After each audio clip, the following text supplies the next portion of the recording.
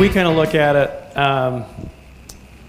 if you take care of your people will take care of your customers, and your customers will take care of the business. To put it into action, a software developer could decide to take a shortcut or not take a shortcut in what they do.